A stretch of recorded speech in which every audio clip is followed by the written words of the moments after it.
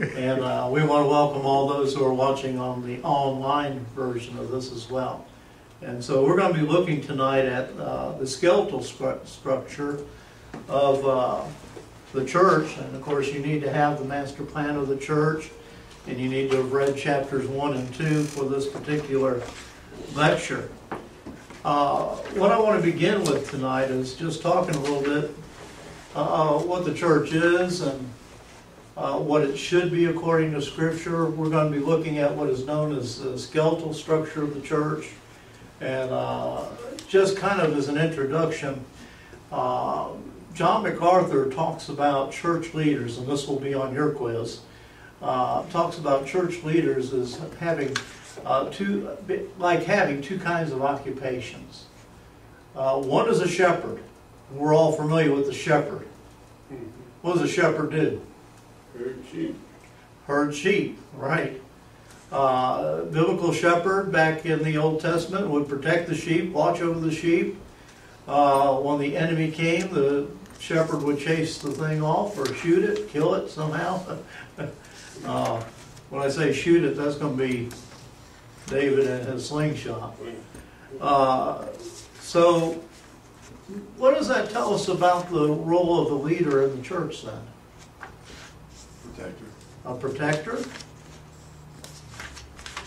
A guide. A guide? Instructor. An instructor? Someone who cares? An authentic shepherd should care for his sheep, right? Amen. He's a healer too. Okay. Anything else? He's a protector of the territory. Okay. He has to water and feed those sheep. That's a very important process in the church as a church leader. Shepherds are pretty important, aren't they? In the life of the church. You notice that I heard this somewhere, and I wish I could remember where, but a fellow told me that he had noticed over in Israel that all the shepherds were leading their sheep. But then he noticed that one particular man was behind the sheep and trying to push them forward, and he wasn't doing a very good job. And the reason being is he was driving them to the market. He's just trying to get rid of the sheep. And there's a big difference. God calls us to lead them, not to drive them. And so that's one thing that we need to understand about church leadership. And John MacArthur says that church leadership is ministry, not management. We go on to understand that church leaders are also like construction workers. If you go to 1 Corinthians chapter 3 and verses 9 and 10, we find that Paul was talking about a wise master builder. He's talking about someone who builds. And you and I are also like construction workers in the leadership of the church. So I want you to remember these two things because they'll come up, and this may be a good topic for you to write on concerning this. Now, he talks about the skeletal structure, and he says that it has 5 parts. We're going to discuss those 5 parts over the next several minutes. The 5 parts of the structure begins with a high view of God. Turn to your Bibles for a moment to Proverbs chapter 10, verse 9.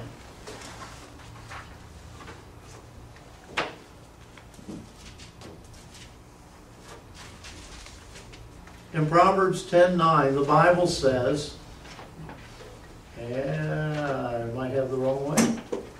I have the wrong verse. I do have the wrong verse. And why I wrote Proverbs 10:9, I have no idea. And I know where this is found. This is in Proverbs. Well, I'm going to mess up. The fear of the Lord is what? Beginning of knowledge. The beginning of wisdom. When he uses the word fear, what kind of fear is he talking about? Really talking on understanding God. Okay. Reverence. Reverence. Let me go a little bit further with that. What is the goal of the church? And fear has a part of this now. What is the goal of the church? If you ever read the shorter Westminster Catechism, it tells us what it is. You know what it is? To glorify God and enjoy Him forever. Right. The chief end of man is to glorify God. Well, how do we do that? How does man glorify God? What is the church supposed to be doing as it comes together to glorify God? And I think is the main goal of the church.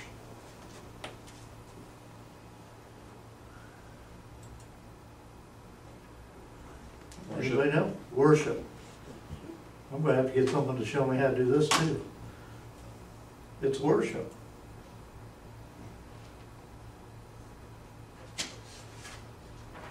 Well, I'm not having very good success with this today. I hate when we get new tools and have to learn them. Josh, I might have to get you to help me with this. There it is. Okay, I'm beyond that. Again.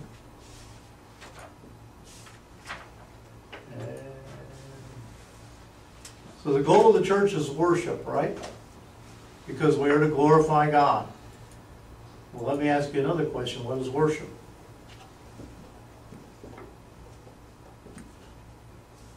What is worship? So, describing worth. Describing worth. Okay, I like that. Praise. Praise. Love. Love. Exalting. Exalting. We could use the word reverence because we just did that with the Proverbs there. Fear is the fear of the Lord. Well, I'm going to give you a definition here that I want you to write down. It is my definition. Let me stand out of the way a little bit so you can see it. But worship is an expression of our ultimate love for an object we value. Now let me stop there for a moment, because when we worship, it could be just about anything we worship. There are some people that worship nature. There are some people that worship celebrities. There are some people that worship their cars or their families. In other words, they have an expression of their ultimate love for an object that they value.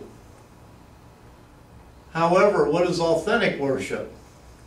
Authentic worship is an expression of our ultimate love for God the Father, God the Son, and God the Holy Spirit. Now I want you to think about that. What do we mean by an expression of love? First of all, we're told in Deuteronomy 6:5 that we are to love the Lord our God with all our heart. That's the heart of worship. The heart of worship is loving God, but love is always expressed. At least this kind of love is. Am I on your way, brother? I'm trying to move way over here then. So love is expressed in what kind of ways? Think about a worship setting, first of all. Obedience. Obedience. Put yourself in the church pew on a Sunday morning.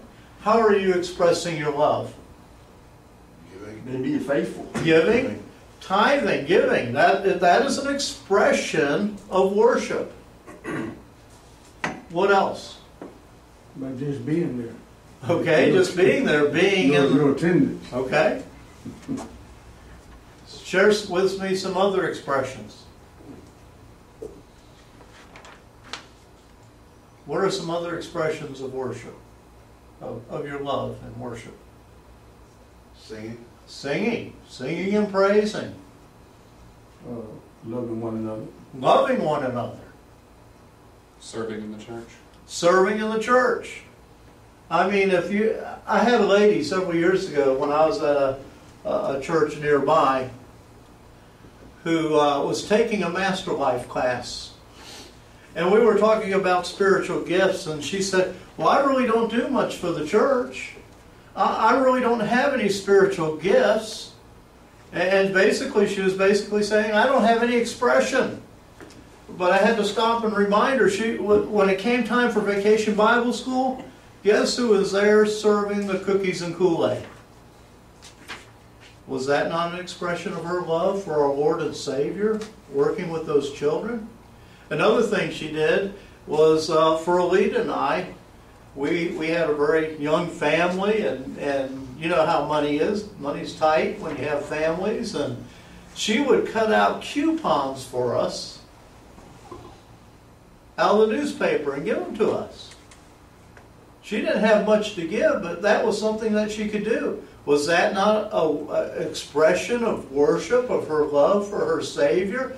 Because she wasn't doing it for herself, and she wasn't just doing it for us. She was doing it because God loved her and she loved God.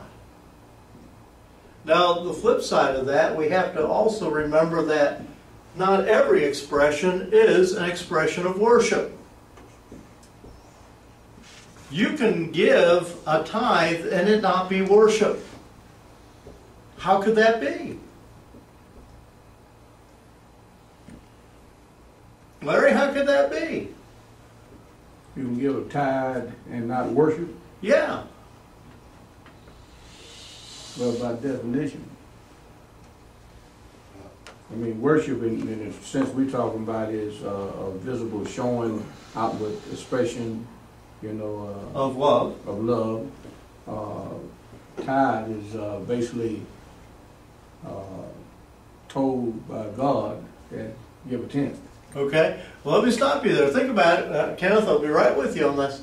Think about it. For some people, it would be an expression of worship, and for some other people, it may not be. Why? What's the difference, Kenneth? Given reluctantly. Yeah, remember what the Bible says about giving grudgingly? He doesn't want us to do that. You know, the cheerful giver. So it begins where? Right here in the heart. So we need to understand, listen, there are all sorts of groups of people that are doing good things in this world. Can I mention the Mormons? Do you know a better group of people?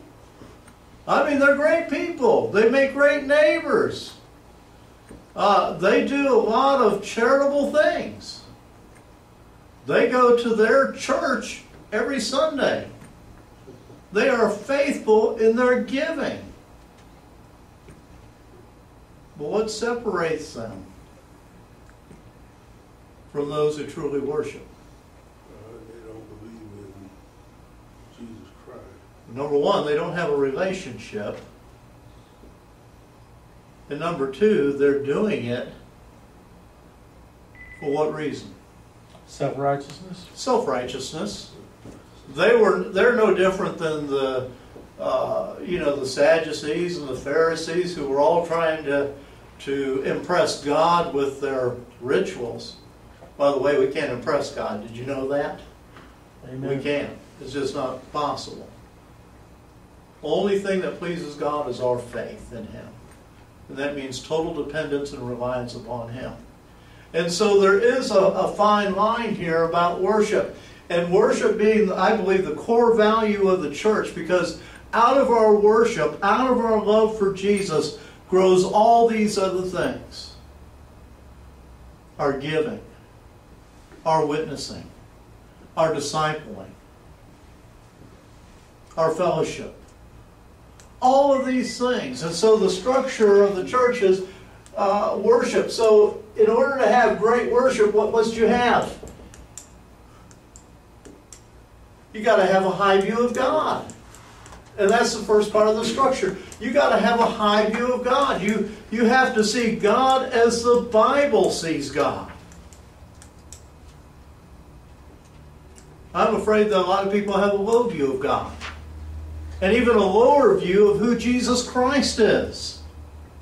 Sometimes we act as if He's our buddy. He's not our buddy. The Lord Jesus Christ, as He is presented in Revelation chapter 1, remember what happened to John when he came into the presence of this one? He fell down as if he was a dead man. We forget that we need to have a high view. We have a holy God. A God that is worthy of our worship. A God that should be feared righteously. And that's where we need to start with the church.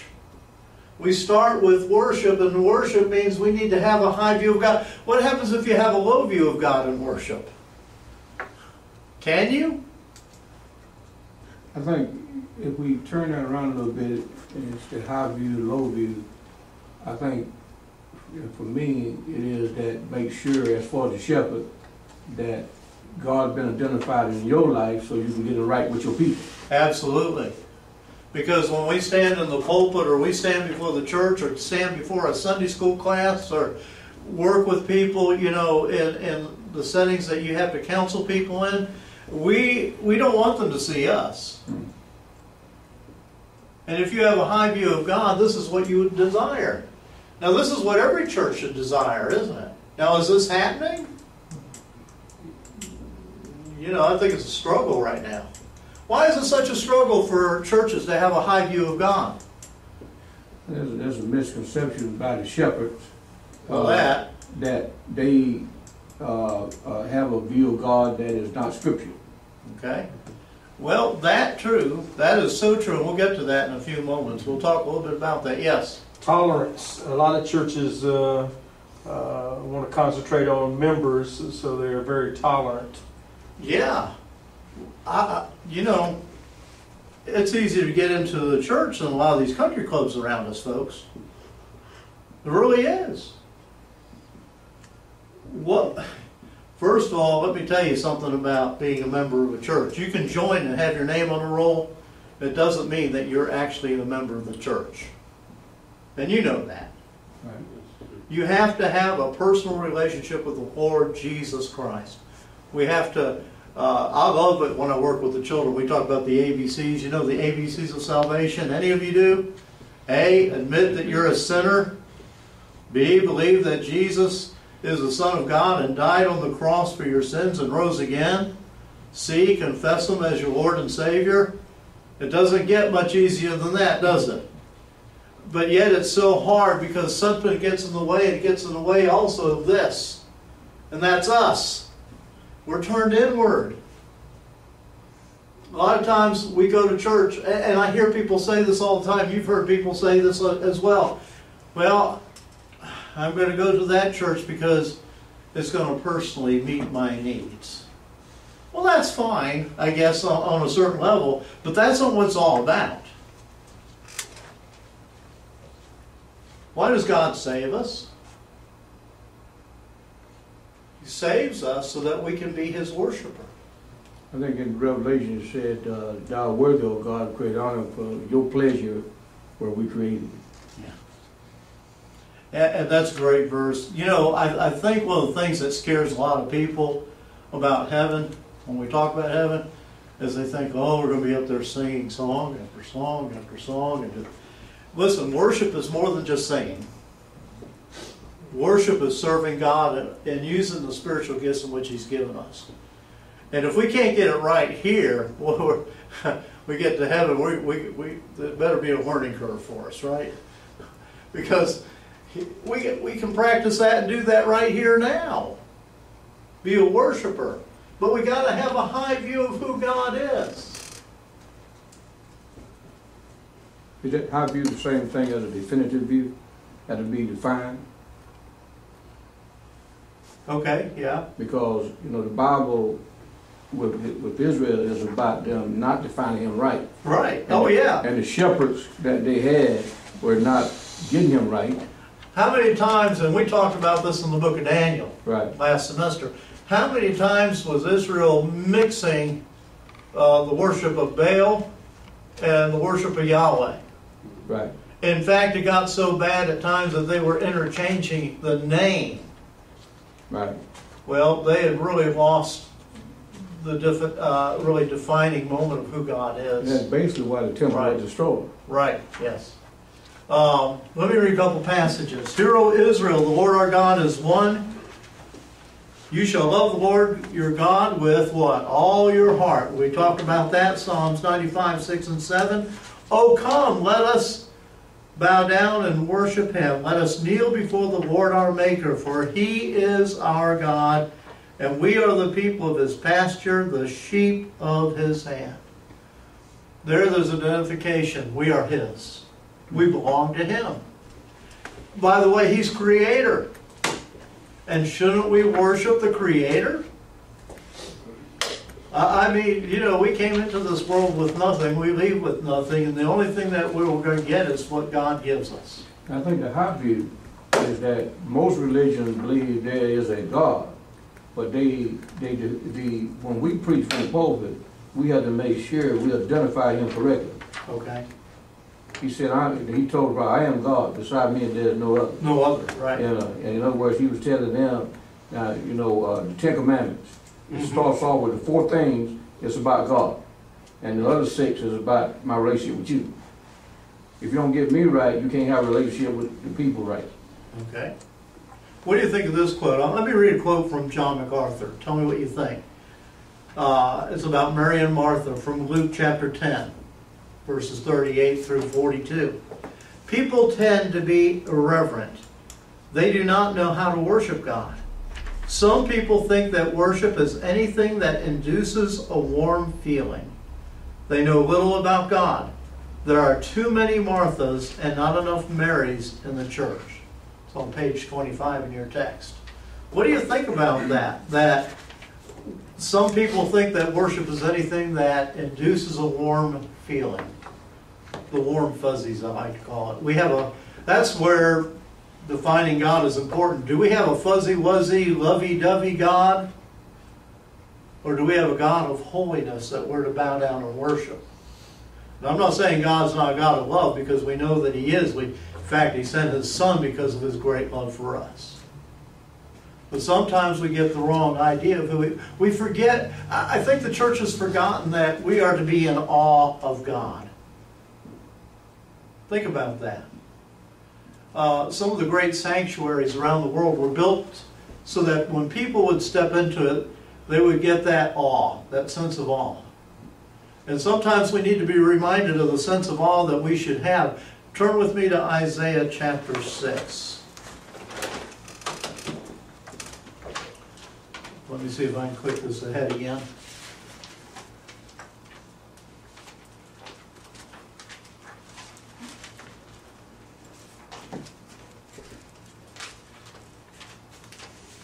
Isaiah chapter 6. You all know the passage. It's one of my favorite passages to preach.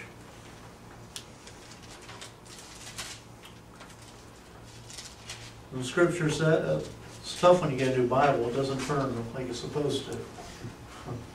And the scripture says, in the year that King Uzziah died, I saw the Lord sitting on a throne, high and lifted up, and the train of His robe filled the temple. Here He is, He's having a vision. He's having a vision of being in God's holy sanctuary. And what does he see? He sees the Lord. He sees the Lord sitting on a throne. He's high and lifted up. He's above Him. And the robe, and the train of His robe filled the entire temple. And above it stood seraphim. Each one had 6 wings.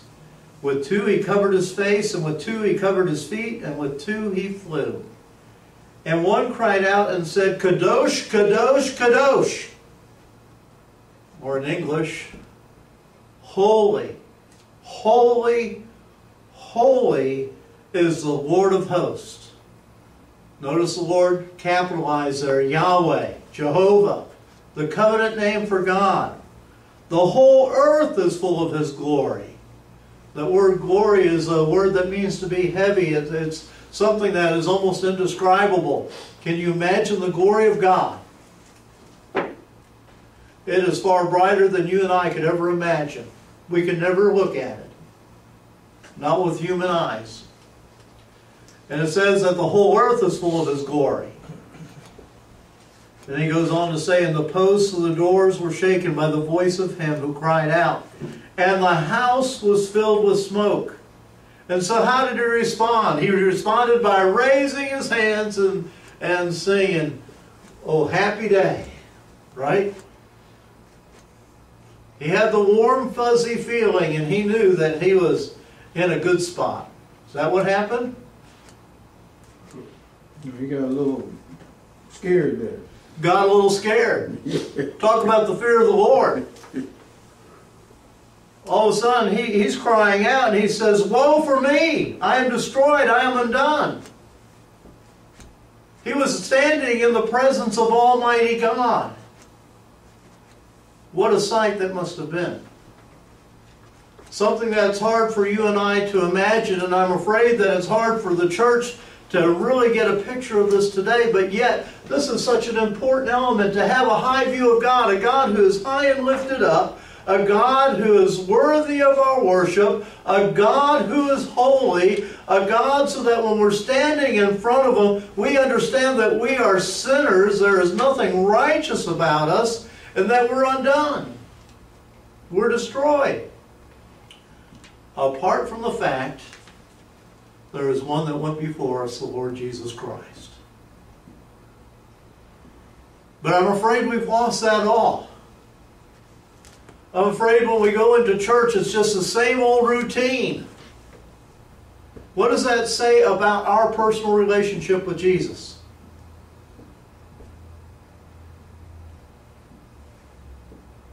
I'm scaring you all now, aren't I? I don't think We don't have a person. Well, that's the problem. Some don't. And some aren't growing in the grace and knowledge of Jesus Christ because they only pick up a Bible once a week. And unfortunately, for some folks, 18 inches of pew is their total worship experience for the week. I think the only thing, we're afraid nowadays, in some cases, not to give them a high view because it makes them afraid. Oh, yeah. Because, when you start talking about Father, Son, and Holy Spirit, you identify God, a lot of people want to have the talk show mentality. Let's sit down and talk about prosperity. Let's sit down and talk about how God can open up His ATM machine. Mm-hmm. And then when you start talking about, when Jesus was talking, and there's a passage in John 6:66. It said they left Jesus because as long as He fed them 5,000 loaves of fish and bread, they followed Him. But when He said, "If you eat my flesh," yeah, and it said that they left Him. Right. So when He started talking high spiritual matters, they said, "This is too hard for me to understand." They left. Yeah. Yeah. They want. And He asked the disciples. He said, "Would you also leave?" And that was in the Gospel of John. It's I love that passage, right? Because it's a telling passage, and I'm afraid that today's structure in which we have in the church, the way the church has progressed over the years, and the way we allow traditions to overtake what Scripture teaches, right, we've gotten ourselves into a fix. But Professor, do you think it was God that when He said that they didn't follow Him anymore? It was John, the 6th chapter, the 66th verse, the number of the beast. Never thought about it that way. The 6th chapter, the 66th verse. It's interesting. It said that they did not follow Him anymore. Yeah. That's a good definition for Antichrist. Yeah, because people are going to follow after him and not the truth. But listen, it won't even take an Antichrist. It doesn't take much for people to not want to come and worship God. There are all sorts of substitutes out in this world that we have replaced our worship with. And I'm afraid that that has crept into our churches as well. And we no longer have a regenerate church body, but an unregenerate church. We have a lot of folks that are on our rolls that aren't saved, that don't have a personal relationship. But let me take it one step further. Those of us who do have a personal relationship with God, how strong is that relationship? See, worship just doesn't begin on Sunday and end on Sunday. Worship should be our life. If it's the goal of the church, it should be the goal of the Christian individual. And it should be a constant thing, because again, remember what I said worship was. It's an expression of love. It begins with that love in our heart. We shall love the Lord our God with all our hearts, right? If that's where it begins, that should be happening all the time. But why does our love wane? Why does it seem to disappear? It could be so. With Israel, for instance, it was because they started mixing. They had multiple altars. And then all of a sudden they got going here and going there, different doctrine, different opinion. The shepherd allowed them to get outside the gate. Yeah. Yeah. Well, I'm not trying to beat up the church, so don't take that. We're here in the class together, and those who are watching on video, we're not trying to beat up the church, but what we do need to get to is the idea of how do we get back to this? How do we get back to that? How do we get people to catch the awe of God? I think one way we get people to catch the awe of God is when we have it ourselves. I'm afraid there are too many folks stepping into the pulpits today don't have an awe for God. And so what I'm saying, it starts with you all. It starts with me. If we don't have that awe for God, and we're stepping into the pulpit, and we're not allowing... Listen, God can use anybody. I understand that. And God's doing His work today. But if we want to see a greater work, we have to recapture this in our own hearts. Means we got to... Where are you going to find out about God? Where are you going to learn about God and grow close to God? His Word. His Word. But I'm afraid it's not happening. I think I shared a statistic. I think I wrote it down. I know I have it here somewhere. And I don't remember. Here it is. I was sharing from a 2005 Facts and Trends Ellis report that 16% of pastors are satisfied with their prayer lives. Satisfied with what then? With their prayer lives. So what about everybody else? The majority of pastors aren't satisfied with their prayer lives. And it says that the average time spent in prayer by a pastor, an evangelical, Bible-believing pastor, is 30 minutes a day. That might sound a lot to some people. I'm not so sure it really is. The Bible says pray without ceasing. Yes. And the average believer, evangelical, prays 10 minutes a day. Do you know why? We've lost that. We've lost it. And we need to get this back, don't we? In order to have revival.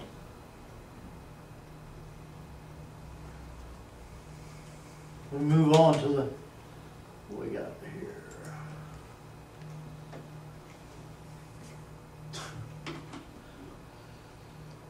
Okay. Back up on it. Don't know why. I'm going to learn this thing yet.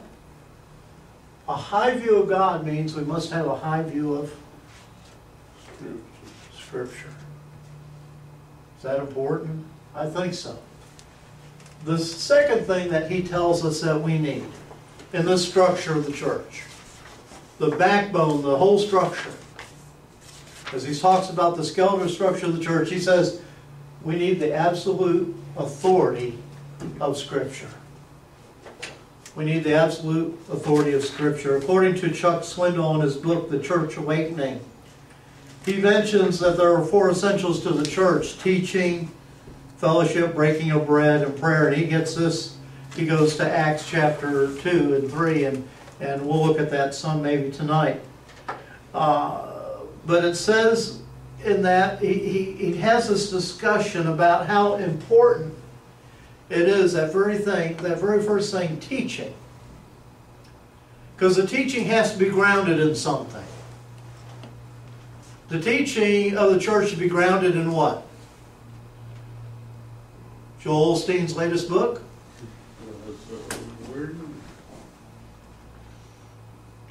Dr. Phil. Huh? Dr. Phil. Dr. Phil? Maybe Oprah. I don't know. Well, I do know. Happens to be this right here. The Word of God. And in order to, and this is kind of to me a circle, but in order to have a high view of Scripture, I think you need to have a high view of God. And in order to have a high view of God, you have to have a high view of Scripture. I think they go hand in hand. I don't think you can separate those two. And so the question is, do we have a high view of Scripture? Do we? The Bible tells us about God. God is not a man who lies. So what does that tell us about Scripture? Because it is God's Word. What does it tell us? Truth. It's true. Has to be true. Let me ask you another question here. Let's see if I can pull it up.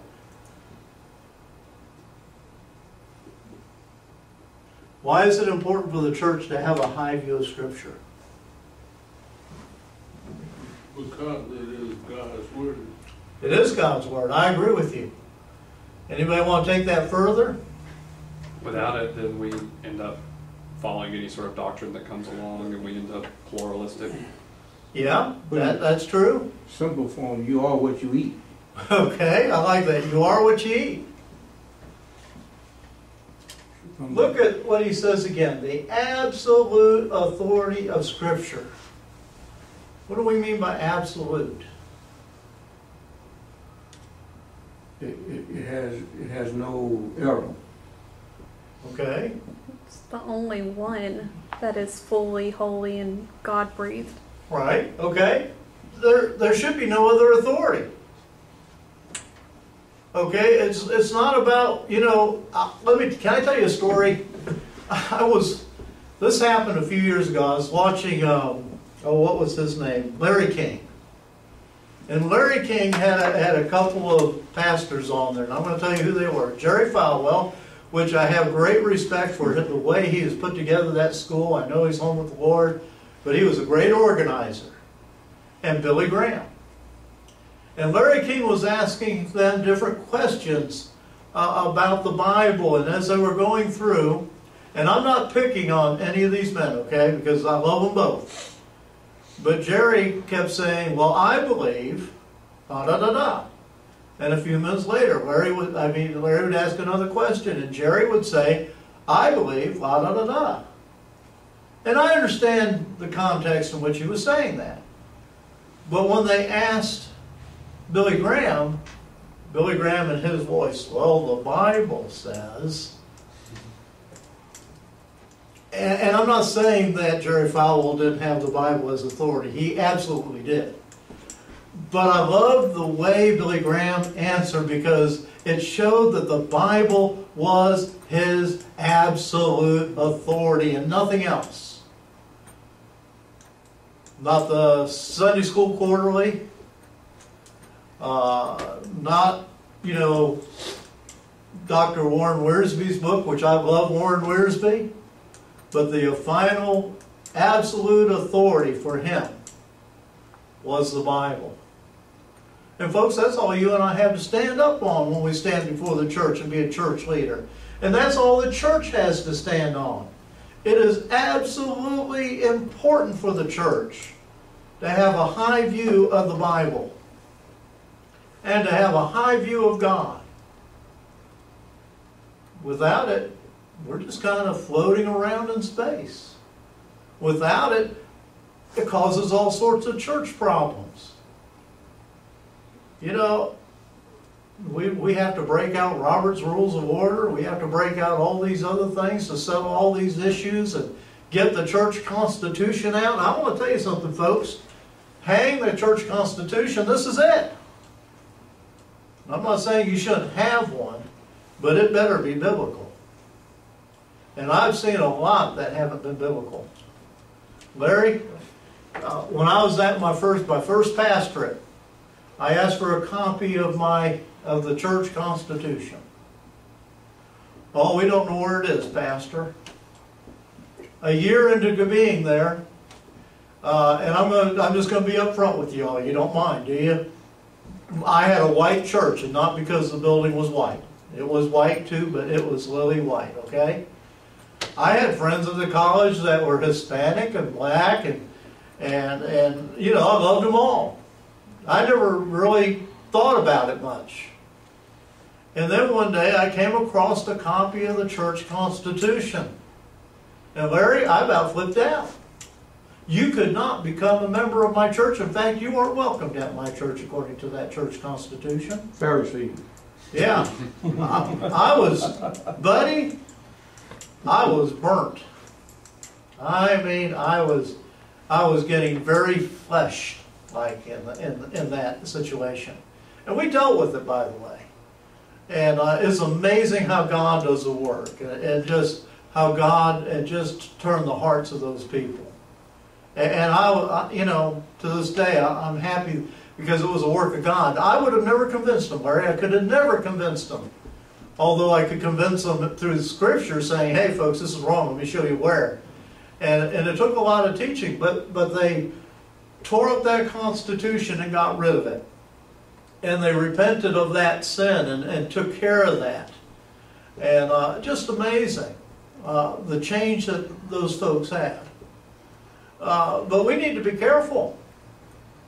We need to be careful because that church may have said, "Hey, the Word of God is our absolute authority." But was it? No. No. They may have said it, but they weren't practicing it. And I dare say that there are many churches today in that same boat.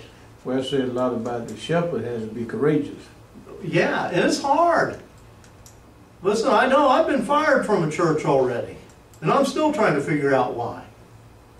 Because I love those people, and I know God called me to that church, and I knew what I was doing was what God wanted me to do. Was I a perfect pastor? No. But I was doing what God wanted me to do. And so that's a difficult decision. You know, it's hard, Larry. It's hard for some of these men today to stand up. But listen, if we don't, we're in trouble. Now, I'm not saying to be antagonistic and to tear the church apart, but what I am saying is to challenge the church with God's teaching. I believe as a pastor, when God calls me to a church, I'm to take that church from where it's at and move it forward. But I need to understand where they're at. Same thing when we're dealing with people and sharing the gospel, or we're helping somebody who has fallen and we're working to restore them. We got to take them where they're at and move them forward. And that's not always an easy thing to do, but one of the things we need to do is help them to see that. First of all, the authority of God's Scripture. You know, we can get most people to say they believe in the Bible. I was witnessing to a man one time, and his fiancée, they wanted to get married. They wanted me to marry him, and asked him if he was saved, and he said, "No, I'm not saved."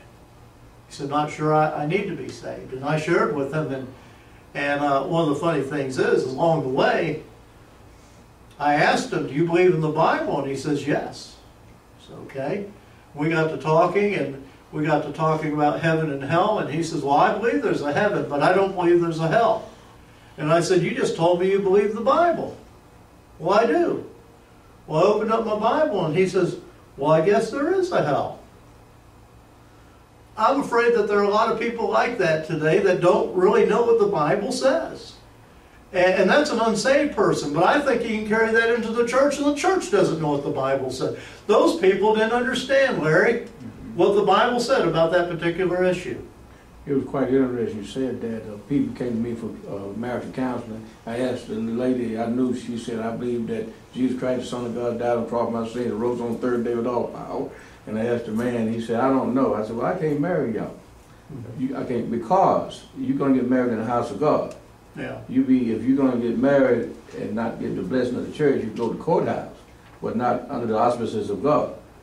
You know, and he, about 3 weeks later, he came back and said he wanted to be baptized. She convinced him, you know.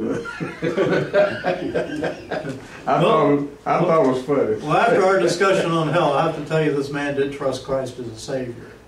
And so that was an interesting. Let me read you another quote that comes out of your book. We're going to discuss this for a moment. And I have a feeling it's a quiz question. Okay? And here's the quote. It's found on page 27 of your text. "One of the worst assaults on God's Word comes from people who say they believe the Bible but don't know what it teaches." Boy, isn't that so true? Let me read that again. "One of the worst assaults on God's Word comes from people who say they believe the Bible but don't know what it teaches." The Bible, as I said, I believe is our church constitution. And I would argue that if we're obedient to God's Word, much of what happens in churches wouldn't happen today. Really believe that. And so we need to get back to that, yes. What page did you say that was on? That's on page 27 of your text. So somewhere. Can't find it? I can't find it. Okay. I wonder if we have a different edition of text. Yeah, it's somewhere in there. Well, okay. I will help you find it later. How's that? So I got an old one, you all have new ones, and I'm in trouble. This one here is, Your quiz question is going to be something like this. What did John MacArthur Jr. say was one of the worst assaults on God's Word? And you're going to say? people who say they know the Bible don't really know it. Okay, good. Look at page 24 It's on page 24. on mine, yeah. Wow. This edition is 1991. Well, it goes by your IBS number. What's the last few digits of your ISB number? It's on the back of your book. Not on the back of your book? ISBN 13. That's what I got, 13 and 10. Yeah, I think I have a different edition than y'all. Okay, well, we'll correct that. Also it says, and I'm going to tell you on page 27, but it's probably wrong. Jesus said, man should not live by bread alone, but by every word that proceedeth out of the mouth of God. He goes on to say, if we are fed by every word that comes out of the mouth of God, we ought to study every word. Today, preachers have lost sight of that.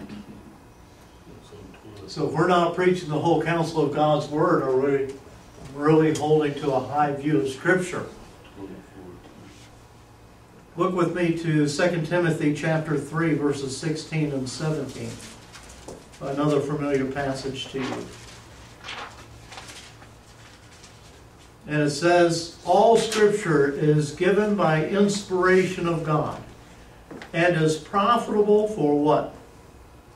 Rebuke.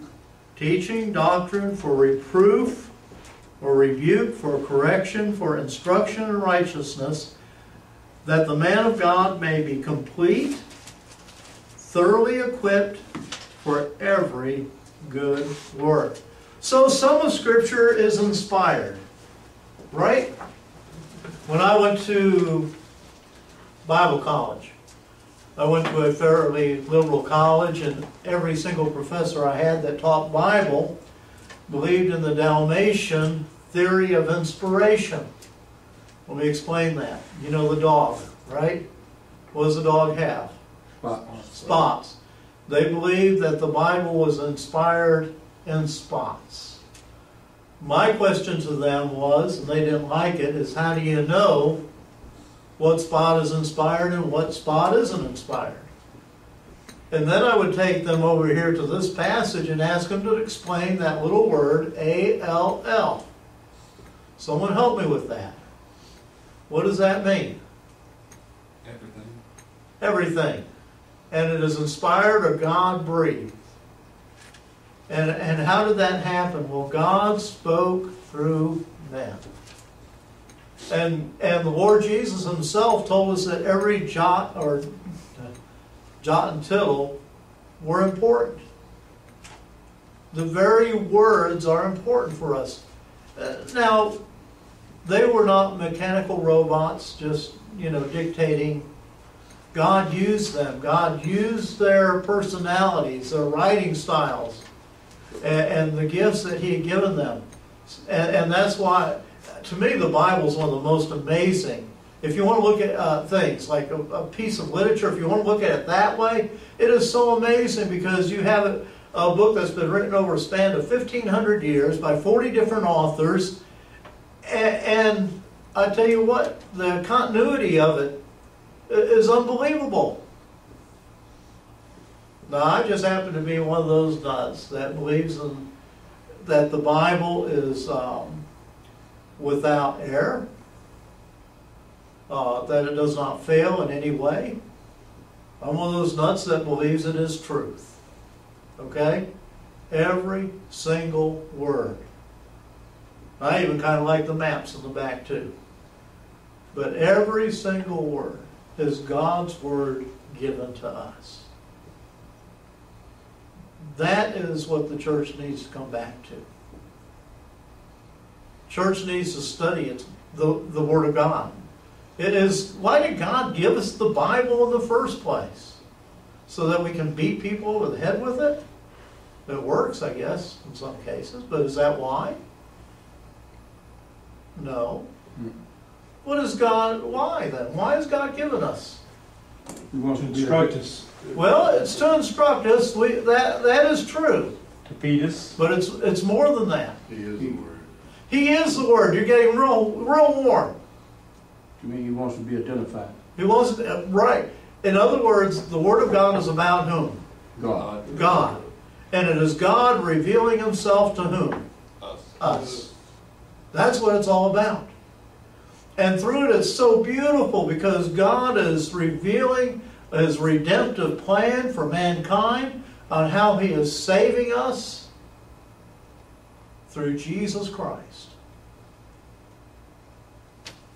Problem is, no, if Christians don't want to read it and take the time to read it, why would the lost want to do it?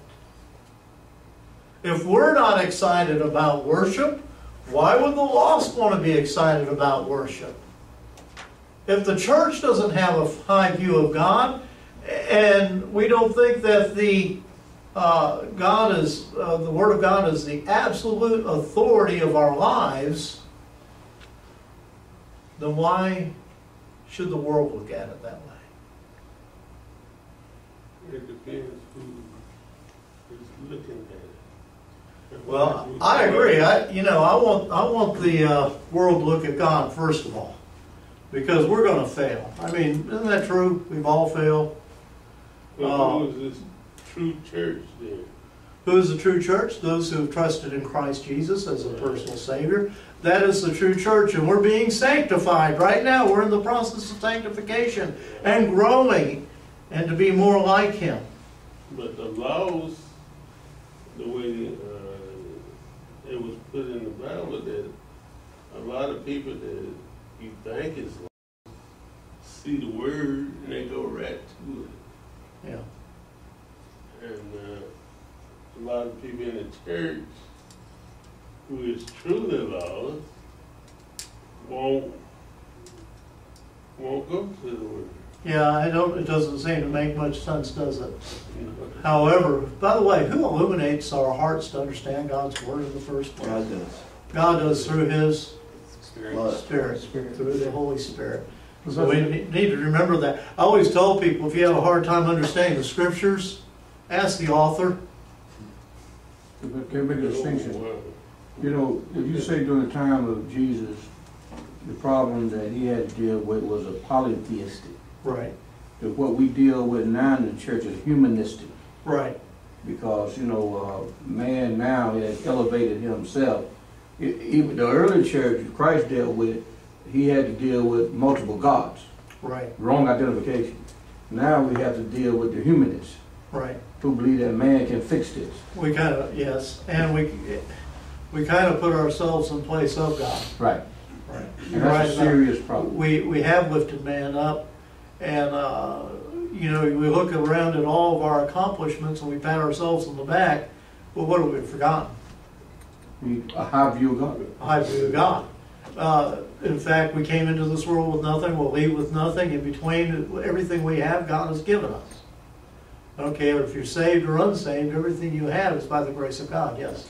I believe our reflection is really our justification validation. How we hold ourselves. I think that's what this country has gotten away from. I believe that this country has become ecumenical and more tolerant. Back in the 60s, we were talking about political correctness.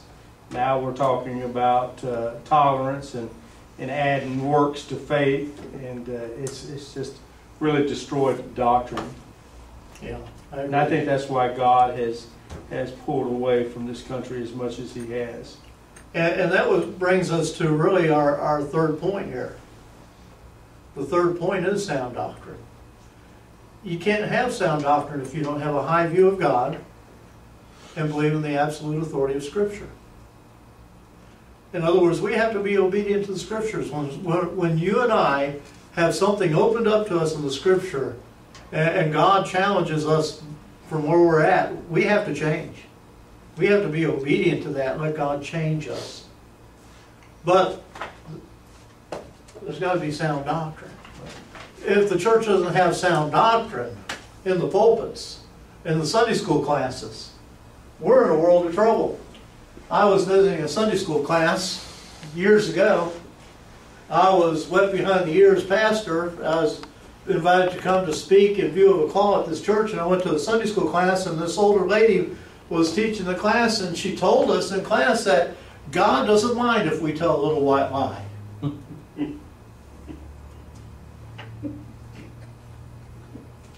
I was trying to find a chapter and a verse for that.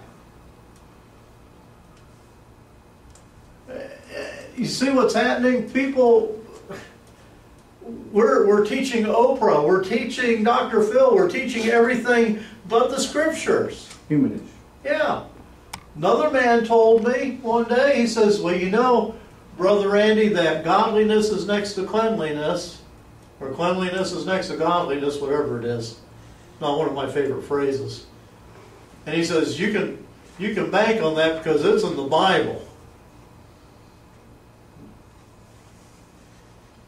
I must have the wrong version then. Got to have sound doctrine. Why is it important for the church to have sound doctrine? There it is, Ephesians 4:14. Why? Well, you want to keep the sheep where they're supposed to be. Yeah. What does that verse tell us? That we should no longer be children. I love children. In fact, I was working with the children last night in our church. Had one little boy that was just about as disrespectful as he could be, and if he was my son, I probably would have wore him out. But other than that, I did like working with children. And I still do a little bit. But children are children. And what happens when you put children together? They act like children. Right? And what do we hope for our children?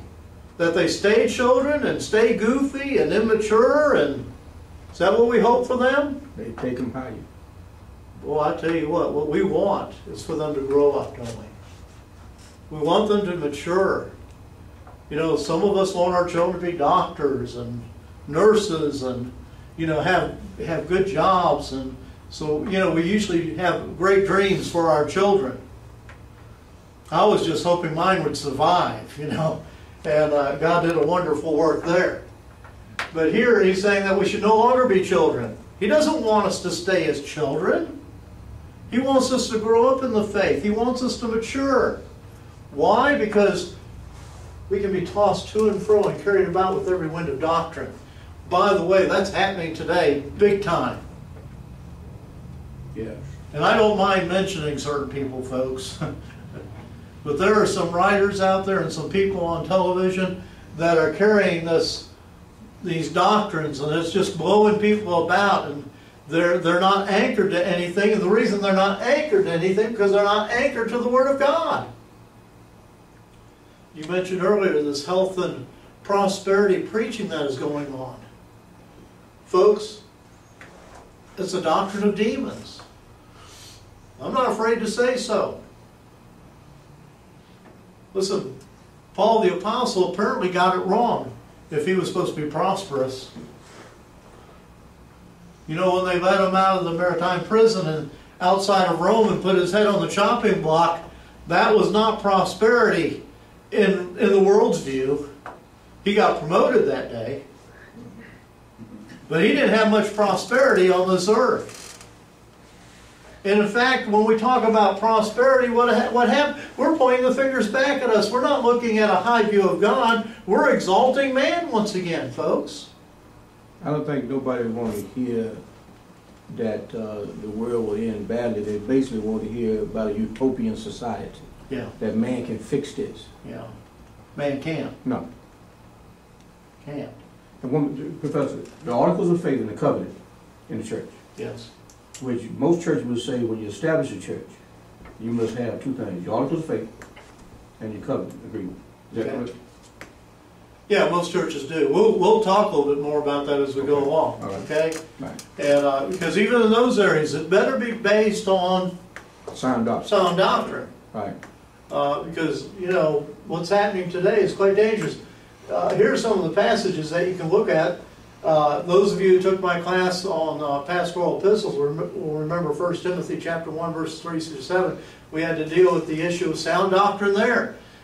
Timothy apparently was running into a problem where he was at in Ephesus with false doctrines coming up within the church.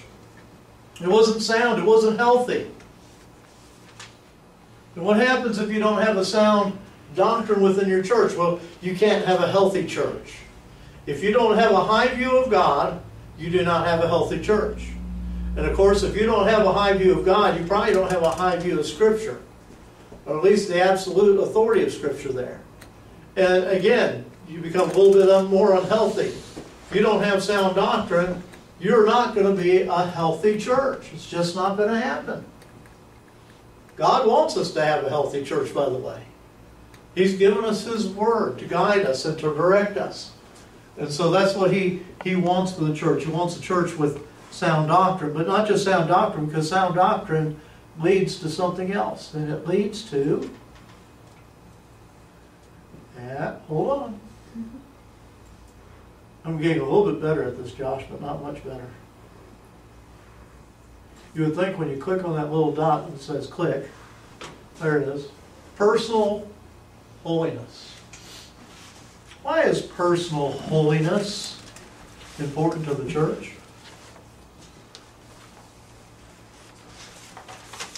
It's right living before God. Okay, it's right living before God.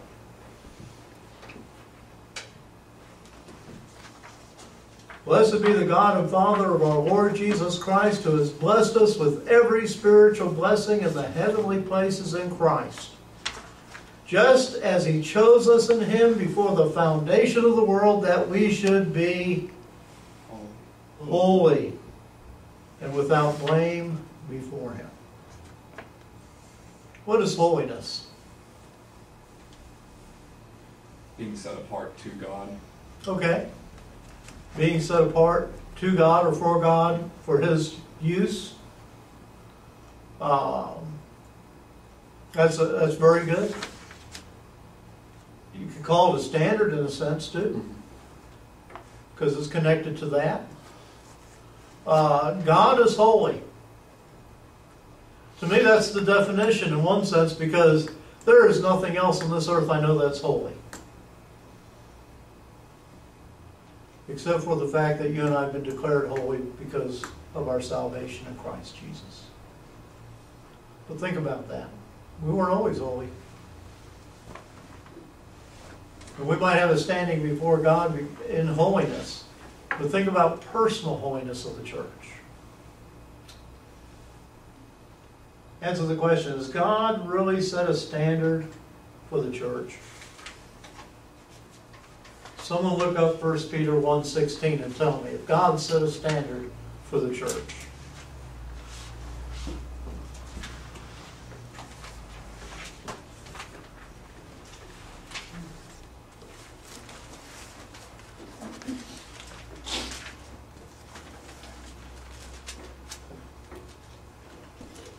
Yeah, the same problem, you have a new Bible, I know, that's hard. Well, when you look up this one. new words.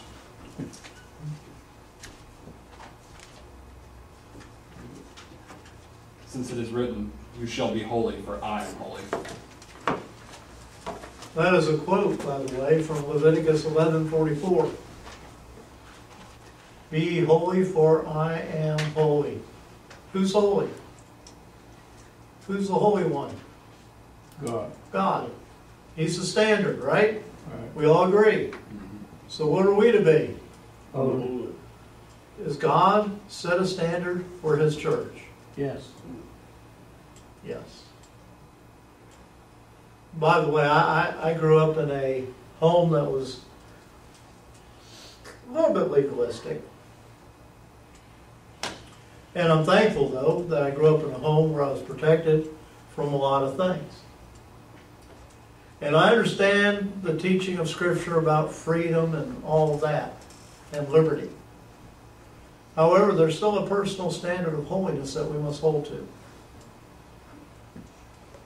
So, what do we do with that? What does the church do with that? Where do we go with that? Well, We don't talk about it much in churches anymore. We don't talk about separation from the world because, you know, one thing the church is supposed to be is distinctively different from the world. But I go into a lot of churches, sometimes I can't tell the difference. And I'm not talking about worship services, I'm talking about people's attitudes. I'm talking about their lifestyles. And I'm not picking on any particular thing, you know. Back in the day it was chewing and tobacco and smoking and this and that. That's all I'm talking. I'm talking about something much deeper than that. We're supposed to have a life-changing experience in Christ Jesus. We're told in 1 Corinthians chapter 5 that we are a new creation in Christ Jesus. Old things of what? Passed away. And things are what now? Become new. I don't see a lot of new sometimes. I read an article about it was a celebrity that went to a Billy Graham crusade, and they were writing a little article about how they were so glad that they prayed the sinner's prayer. And they said, well, trust in Christ. They said, I didn't have to, nothing's changed in my life. I'm just so glad I didn't have to change. I'm like, really? What's that all about? Because it's all about change. It's all about personal holiness. And I believe we're talking about sanctification, or the process of sanctification. We're growing from one glory to another glory, that we're growing in the grace and knowledge of Jesus Christ. I hope that we are more spiritually mature today than we were a year ago. If not, then there's something wrong with our personal holiness. And I believe our personal holiness is tied to sound doctrine. I believe it's tied to an absolute authority of God's Word. And I believe it's tied to a high view of God. All these things are tied together. It's so important to our walk in Christ. We have to have personal holiness. Now that doesn't mean that I have to take what my standards and put them onto Elam. We're each personally responsible. However, I believe there should be a level of personal responsibility over the whole church, don't you? Yeah. I think there are certain issues that we need to deal with in the church that we don't deal with anymore.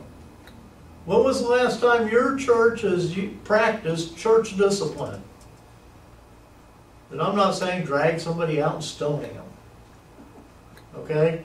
Too many churches have done that in the past and misused church discipline, because the whole idea is to restore the sinning brother or sister in Christ. But we don't even do that anymore.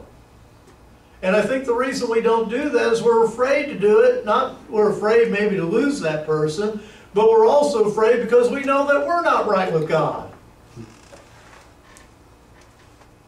And if the pastor's not right with God, and the deacons aren't right with God, and the musicians aren't right with God, and the congregation isn't right with God, why should we even bother?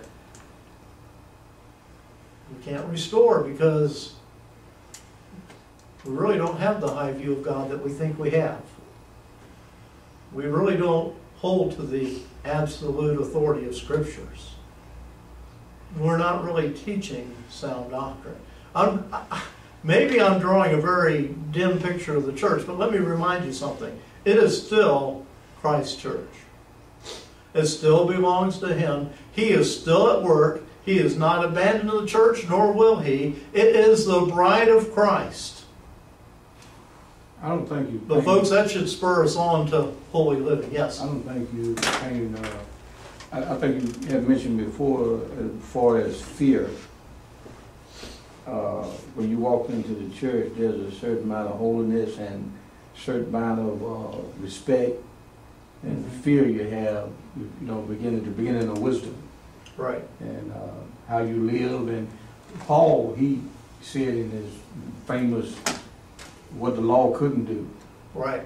You know, I don't think we're saying that holiness, someone asked me one time, is holiness attainable? Okay?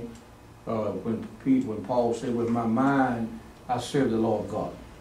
With my flesh, the law of sin. Right. O wretched man that I am. Then it go down to the other law, the law of the spirit of life in Christ Jesus. You have to develop that life in Christ Jesus and say to God, I want to live a holy life. Help me. Yes. And he will. Yeah. Even though, you know, and some people will argue, well, that's not attainable. Why bother? Mm-hmm. Well, the thing is, God still has a standard. That's right. He's not going to change his standard. No. That's why he sent the Lord Jesus Christ to die for our sins. Because he can't change his standard. That's right. He won't change his standard. That's right. And so there had to be an atonement for that sin. Because he said what the law could not do. Right. Because of sinful flesh. Right. He said the law of the spirit of life in Christ Jesus. And once you know that, and then you are so grateful Mm-hmm. that you try your best to live a holy life. Well, and that's it. Again, it goes back to a heart of worship. Mm-hmm. We get back to the part of Deuteronomy 6:5, love the Lord your God with all your heart. When we have that relationship with God and we truly love him with all our heart, instead of pointing at ourselves and, you know, all that, but loving God with all our heart, an outward expression of our love, we're going to, you know, no, you and I are not going to reach perfect, sinless state here, okay? Not going to happen. However, we can get mighty close when we let God work in our lives. Yeah. But it's about the experience of growing in the grace of knowledge. It's a continuing thing. We should be always moving forwards, never stepping backwards. Is that what you say about But we do step backwards from time to time. What happens? Well, it's like a black preacher I knew. He says, "Well, when you fall, don't wallow." He said, "Get up." And that's what we should do. Get up and continue on for him. That's part of the journey of growing in the holiness of God. Someone asked me when he told that lady, he said, go and sin no more. Yeah. Now, was it that sin, that particular sin, or was he talking about all sin? Actually, I really like that in a counseling situation, that verse, because, you know, there are times when people, you're there, you're dealing with these issues, and you just want to yell, "Stop sinning." You know, just stop. And Paul probably would say the same thing to himself. Paul would say, "Paul, stop it." You know, there were times in his life that he struggled. And so personal holiness is very important. A healthy church now is going to deal with such issues, and they're going to walk a personal holy walk. Let me go to our next slide, and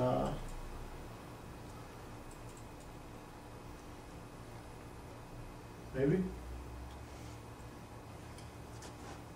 Did I get there? Nope. Do it backwards one. Went backwards.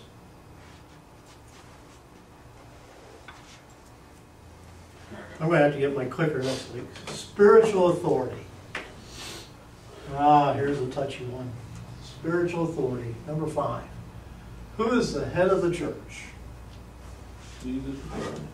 Thank you. Jesus Christ. Ephesians 1:22, Ephesians 4:15, Jesus, our Christ, is the head of the church, and the church must understand that Jesus is the head of the church. If Jesus is the head of the church, then we back up. We're to live holy lives because the Bible tells us so. We keep backing up. We got to have sound doctrine. We keep backing up. We got to have a high view of the absolute authority of God's Word. We got to back up one more and have a high view of God. But it all leads up to spiritual authority within the church. Our authority in all matters is Christ. Okay, let me get a little bit stickier then. John MacArthur says, and in my book it's on page 29, a church must understand that Christ is the head of the church and that he mediates his rule in the church through godly elders. Did you catch that? He mediates his rule in the church through godly elders. You need some scripture for that? 1 Thessalonians chapter 5, verses 13 and 14. 1 Thessalonians chapter 5, verses 13 and 14. Hebrews chapter 13, verse 7. Hebrews chapter 13, verse 7, and also verse 17 of that same chapter. The church is struggling with this very issue today. God has given Christ the church. The church belongs to Christ, right? He has under-shepherds. The under-shepherds are whom? The elders of the church, pastors of the church. I don't care if you call them pastors, bishops, whatever. They are the elders of the church. Now, just a quick word here. They are not to lead the sheep in such a way where, I shouldn't say, they shouldn't push the sheep, although a lot of them seem to have to today. But they should lead the sheep. The sheep should be willing to follow. So what is the problem today in the church? Why is this not happening? Because I believe that most churches would say that Christ is the head. After all, Matthew 16:18 says what? That it is Him. It's His church. He built it. I will build my church. Okay? So with that in mind, what's the problem with the churches today? They're not seem to be willing to admit or believe or accept that Jesus had called men, pastors, to be in spiritual authority over a church. I think one of the problems is that people have other altars as far as authority.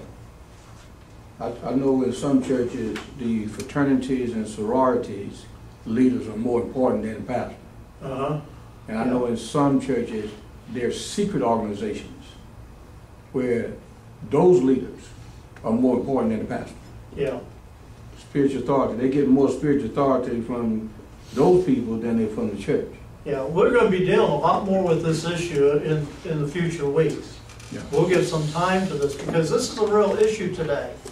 We have one member of our class who wrote an extensive paper on this issue, so I'm looking forward to him sharing. Right, Kenneth? Yes, sir. He took a class over the holidays on eldership, and so I'm interested in, I've read his work, it's very good work. And, Who wrote the paper? Kenneth did.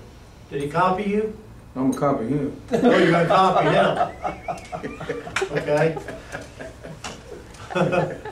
But he might turn that paper in again, and I would not know probably. But anyway, it's a real issue today. When I went to one particular church as pastor, I didn't find out till sometime later that what they wanted was just someone to get up and give a devotional every Sunday. When it came to the leadership of the church, no pastor, we the deacons will take care of that. It was a year later after taking that church that I discovered that the church had $1 million in stocks and bonds and CDs. And it was a small little church, and I started thinking, wow, what is all this here? And I challenged the deacons and asked them, what is it here for? Well, just in case we need it in case of emergency. Well, what kind of $1 million emergency are you going to have? You have insurance. You have why? And I asked them, I challenged them, why has God given you this money? Well, Pastor, that's not for you to meddle And I said, well, can you imagine if we just took 10% of that money? Now, we were in a town that had maybe 800 people. So could you imagine if we took $100,000? And I'm Southern Baptist, so I told them, and call the Georgia Baptist and ask the Georgia Baptist to help us come in here and do evangelism with can you imagine how far $100,000 would go? I said, and we're just talking 10% of that money. Well, we can't do that. You're meddling. And I challenged them. I said, guys, I do not want to be the pastor that is standing before the Lord Jesus Christ and said, what did you accomplish at Milan Baptist Church? Oops. Strike that on the tape. Well, actually, I really don't care, because they should know better. Okay? And basically, I told them, listen, I do not want to be standing before Christ and say, well, we saved up $1 million. Didn't want to do that. Because I don't think that's what God intended. Now, I'm not saying that we should have spent it for that. I think we should have prayed about it and we should have asked God for His guidance. But the problem was, they didn't want the pastor to have any part of Vacation Bible School, with a music program, with anything that was going on in that church. Pastor, you visit the sick, you give us a devotional message on Sunday, and we're good with that. Stay out of everything else. That's our business. Well, can I tell you something, folks? That's not what Scripture says. Now listen, when it comes to money in the church, I'm going to give you some advice. If you're ever a pastor, stay far away from it. Stay far away. Put as many firewalls in between you and that money. I don't want to know who's giving, how much is being given by people. I just want to know, are we paying our bills? And let's put together a faith budget and let's see what God wants us to do, and let's, God will provide. I'm just that kind of nut. I mean, after all, you can't spend what you don't have, right? That's right. And so I believe that if God wants us to do something, He'll provide. But the thing is that particular church didn't want me to be the elder. They wanted to give that job to the other folks. In fact, they didn't even want me to come to committee meetings. The only committee meeting I got to go to was a financial committee meeting when they wanted to cut my salary because giving was down, even though they had $1 million in the bank. By the way, see this pretty church back here? It's one of the best churches I ever pastored. Bethlehem Baptist, I'm going to say it, Bethlehem Baptist Church in Worthing, Georgia. Great people, love the Lord. Were they perfect? No. They didn't have a perfect preacher, by the way, either. But one of the things that makes this church different than a lot of churches is they loved and respected the authority of God's Word, and they loved their pastor. Makes a big difference. The reason they loved their pastor is because they loved Christ. And the reason they loved Christ was because they were working on their personal holiness. And they had sound doctrine. And they believed that when the Word of God said something, they needed to do it. It was an amazing process that I went through. When I first went there, the way they went and called deacons, and I said, wait a minute, that's not what the Bible teaches. And I started sharing with them what the Bible says about calling deacons and what deacons are supposed to do. Did you know that they started to fall right in line with that? Not because they took my word for it. Guess what they started doing?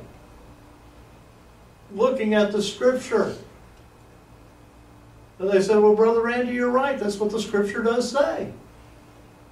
We need to change it. Well, I'll tell you, there's some great folks out there like that today.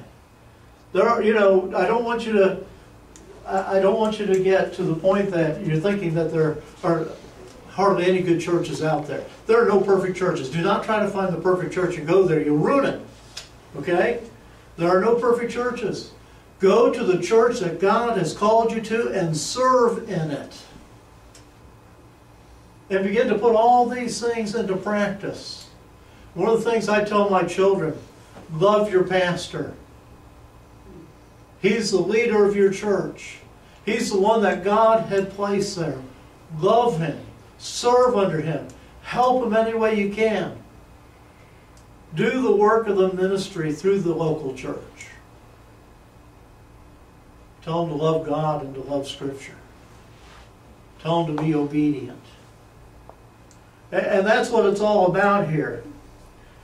We need to come to the point and just remember that this is not our church when we go.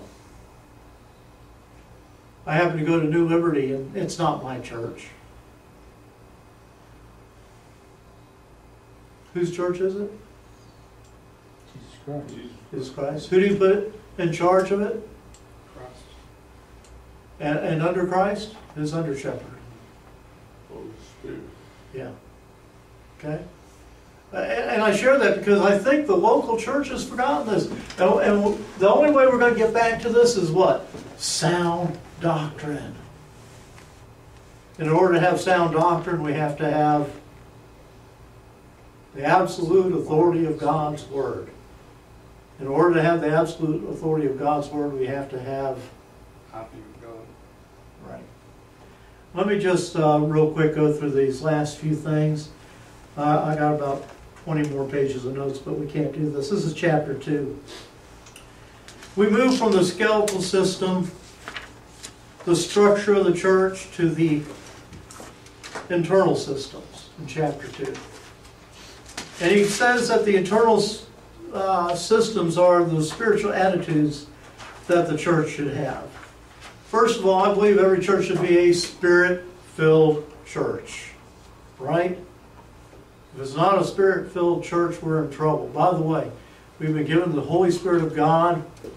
We need to yield to the Holy Spirit of God. It is the Holy Spirit of God that gives us spiritual gifts so that you and I can function as a body in Christ in the local church to carry out the various ministries that He's given that church. No two churches are alike in function in that way. In other words, so many people try to copy another church. God wants us to minister to the people in our community, which means that each community is different. Each church is going to be different. Each church is going to have different gifts and are able to serve within that community. And so we need to remember that. I used to go to the Jacksonville Pastors Conference at First Baptist Church in Jacksonville. And I am awed by the ministries of that church. And so I come back to my little church and all of a sudden I want to build a 3-story high preschool building. And over here I want to have a parking garage. And that's great, but when you only have 800 people in your town, that's just not going to work, is it? Jacksonville's a little bit different from the little town I was in.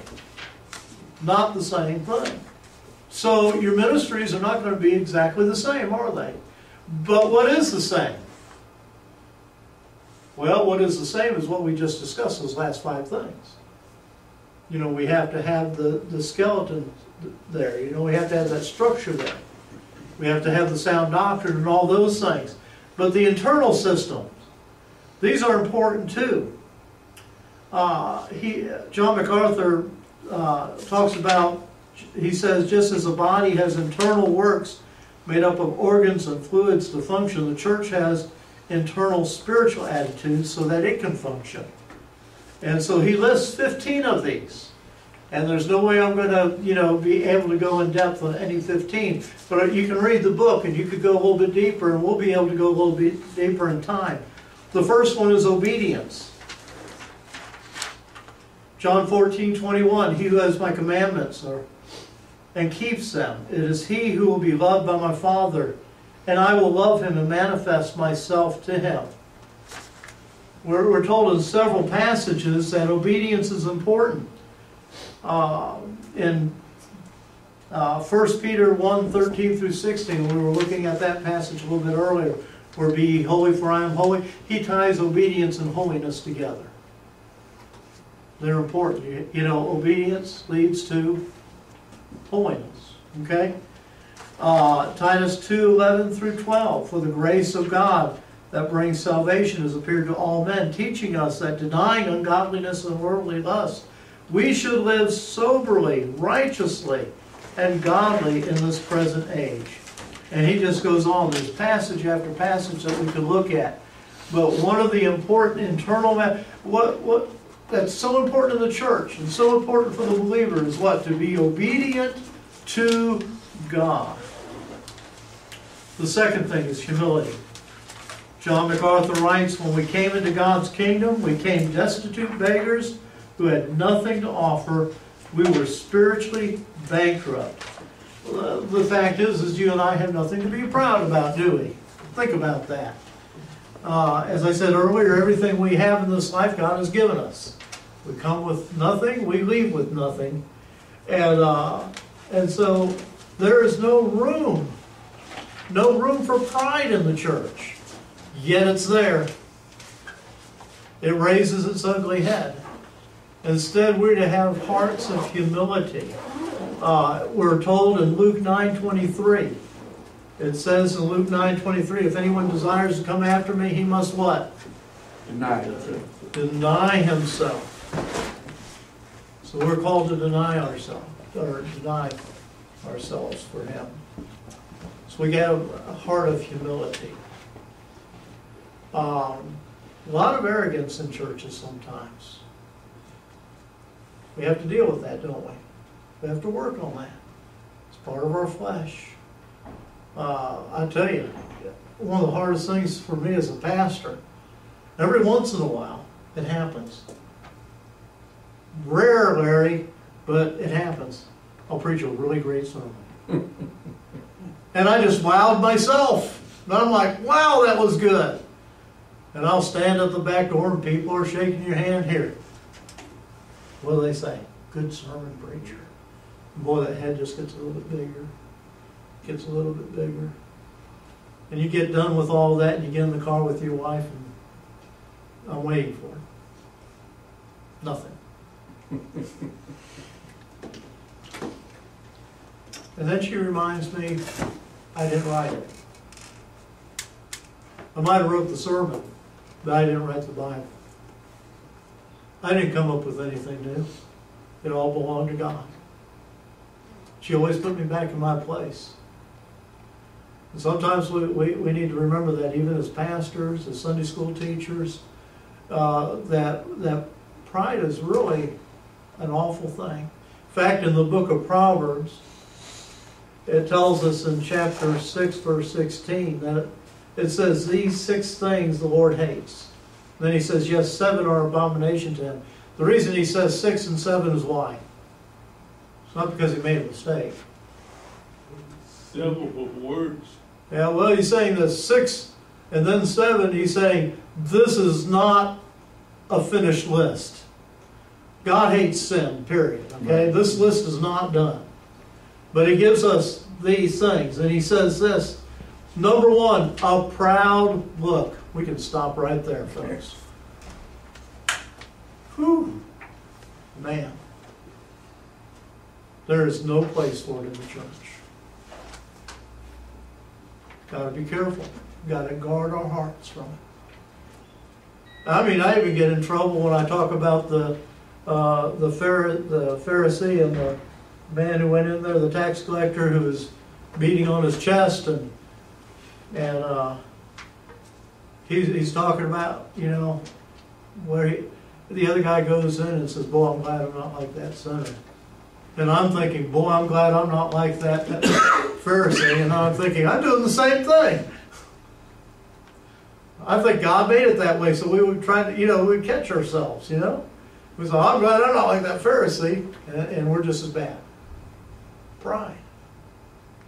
It gets in the way of, boy, it'll destroy a church. It's bad when the pastor has it, it's bad when the deacons have it, it's bad when the congregation has it, but it happens.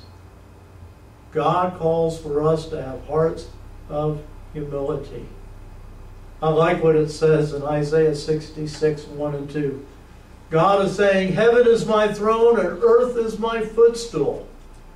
Where is the house that you will build for me? Can you imagine him looking at the temple? Where is this house that you're going to build for me? And where is the place of my rest? Listen to what he says.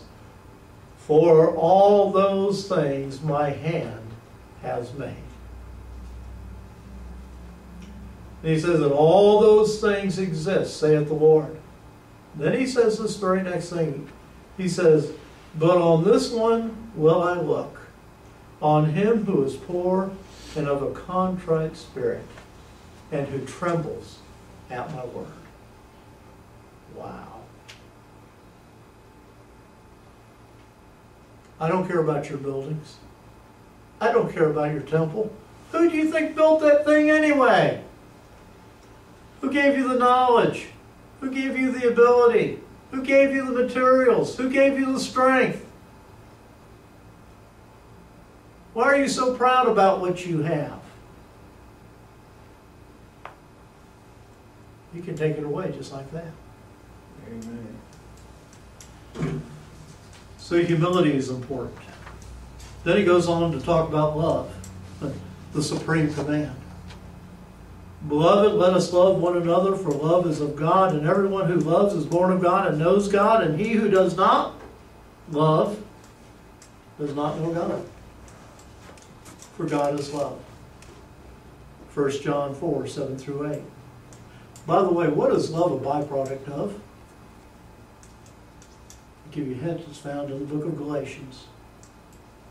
Galatians chapter 5, verse 22, 23.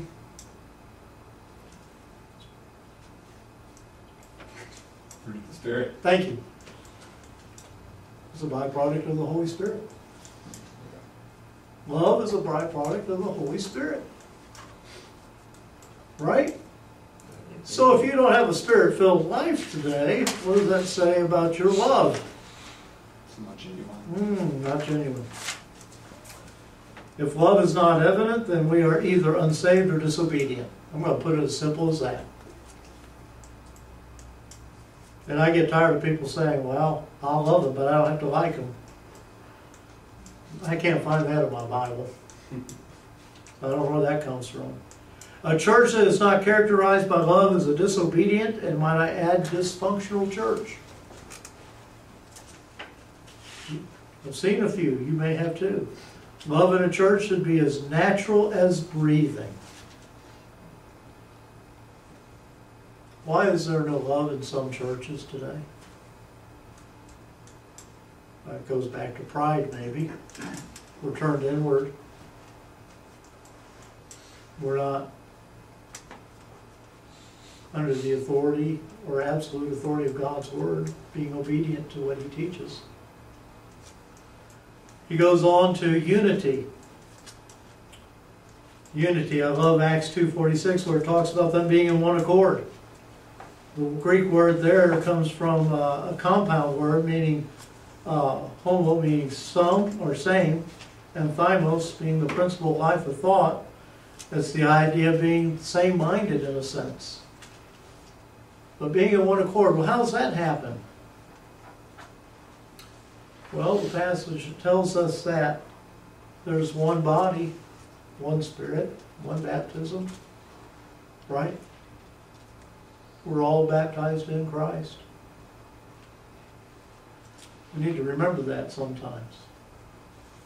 And so unity is important.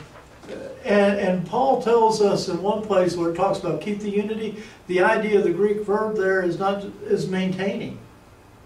We have to maintain that unity.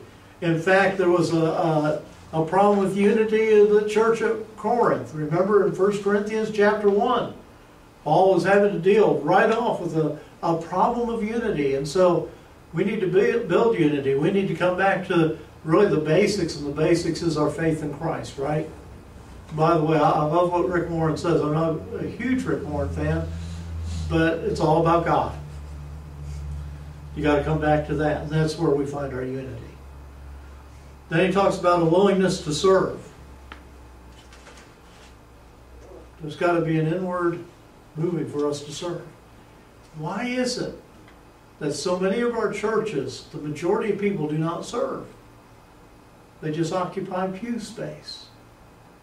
Week after week after week, I know we struggle trying to find people to fill positions and to serve, and it's just not happening. And I think it's because that the majority of people sitting in our pews, there's something wrong in their relationship with God. Might sound kind of bold, but I believe that. The next thing is joy. joy and happiness are not necessarily the same thing. But I think much of Christianity has lost its joy. There should be joy in serving Christ. You know, there should be joy in teaching a Sunday school class or telling someone about Christ. There should be joy. There should be peace. We need a lot more peace in some churches.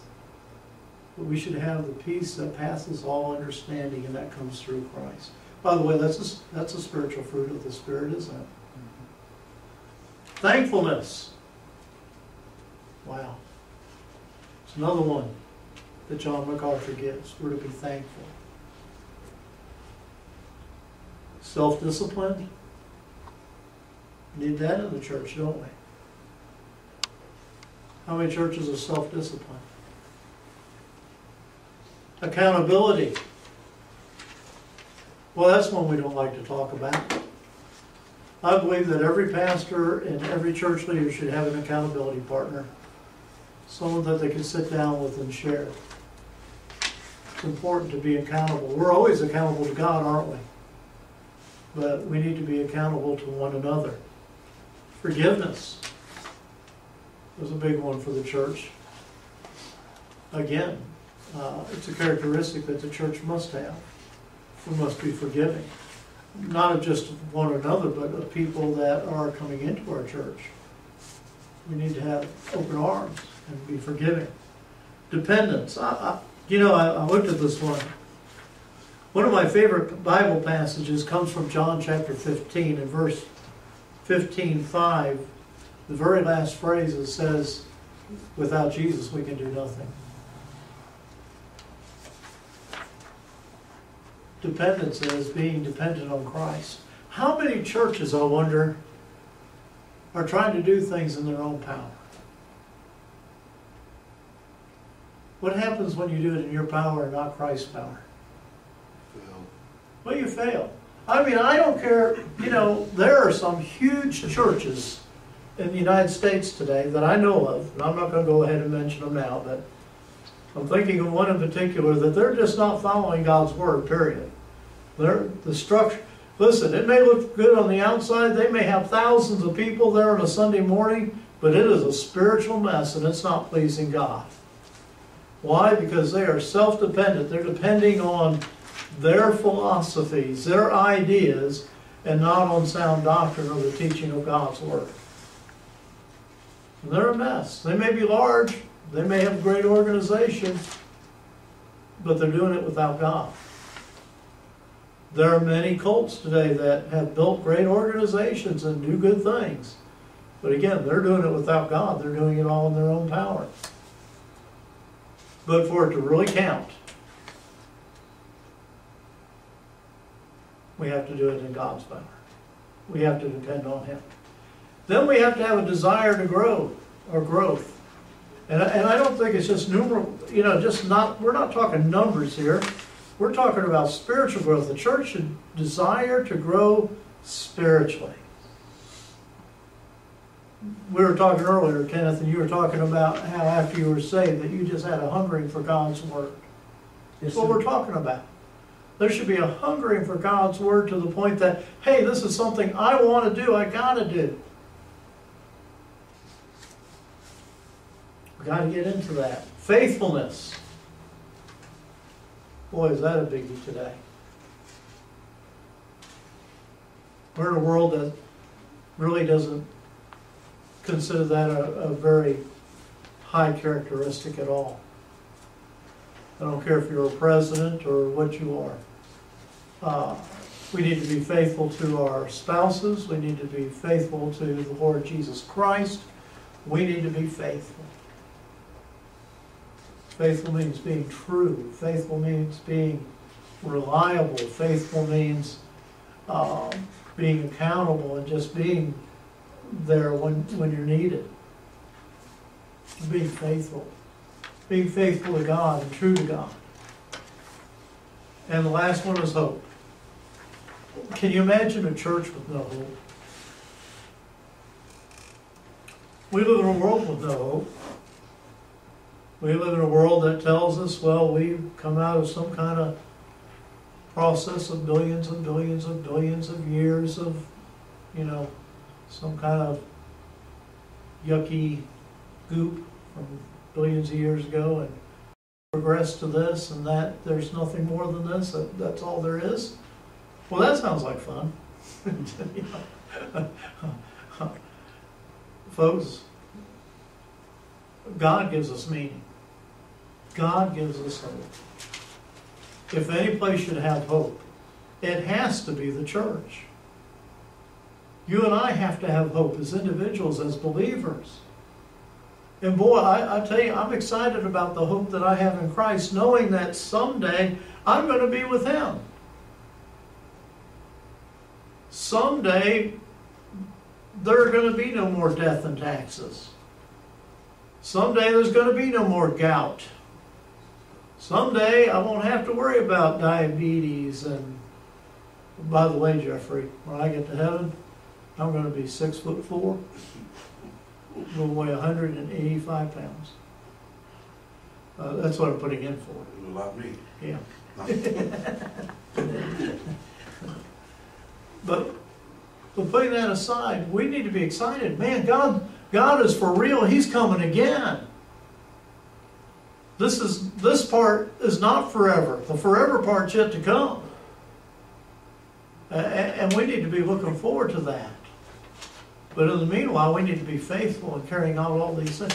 Listen, the church today, many churches are so unhealthy, but you and I can make a difference. How do we make the difference? By starting back at the very beginning, having a high view of God and loving with all our heart. I think that can be contagious. I think if we're willing to do that, and as God begins to change us, those around us will want to have that same change. Well, that's how revival starts. But folks, we got to have a genuine desire to love God with all our heart. And if we don't have that, and I'm going to be honest with you, I'm not there yet. But that's my prayer. Lord, help me to love you with all my heart. Because, man, there's so much flesh in the way. There's so much Randy in the way. And Lord, may your church love you with all their heart. It's the beginning point. Then we can go from there. Well, let's close in a word of prayer. Father, we thank you for your love for us. And Lord, your church is the bride of Christ. And we thank you for that. And someday you're going to be presented, or you're going to be presenting the bride of Christ. And oh, Lord, what a wonderful thing that is.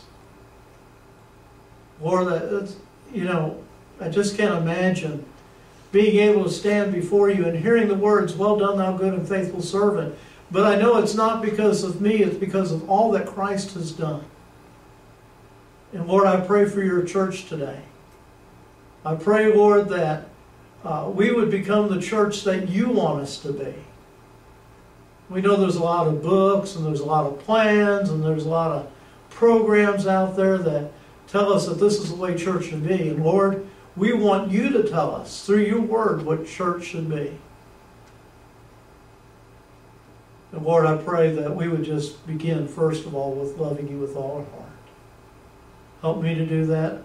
Help each of us in this room do that. Help those who are watching the video do that.